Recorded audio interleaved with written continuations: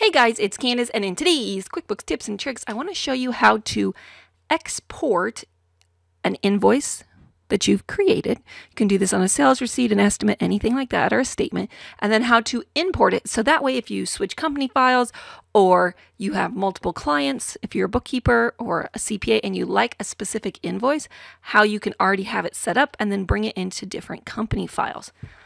So what you're going to do is you're going to go in first to list templates, and you're going to find the template that you like.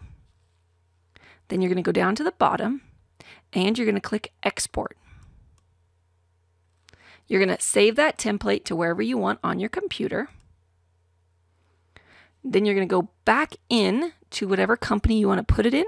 Go down, you're going to go still under lists, templates. And now you're going to go to the bottom and you are going to click import. You're going to find the one you just saved and you're going to click open. And there it is. It's going to say copy on the left. So what you're going to want to do is click on manage templates and then rename it sales invoice or whatever it is that you want it to say, and then click OK. And then OK. And now you're going to have the new one here. You can go in and customize it and change it in any way that you want. Just make sure that when you're ready to create your invoices, that you drop down your template here and choose your new invoice. And then from then on, that invoice will be the one that comes up automatically. And you can always change between templates here. Once you click save and close, that should be the one that comes up automatically. Have an amazing day. If you enjoyed this tip, don't forget to subscribe or like this page.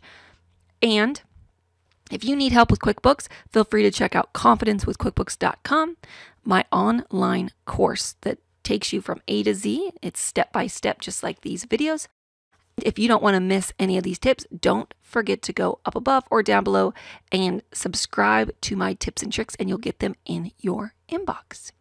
As well as down below, there's links for webinars that are coming up. You can always subscribe, and I'll let you know when the next webinar is. Have an amazing day. Talk to you guys soon. Bye-bye.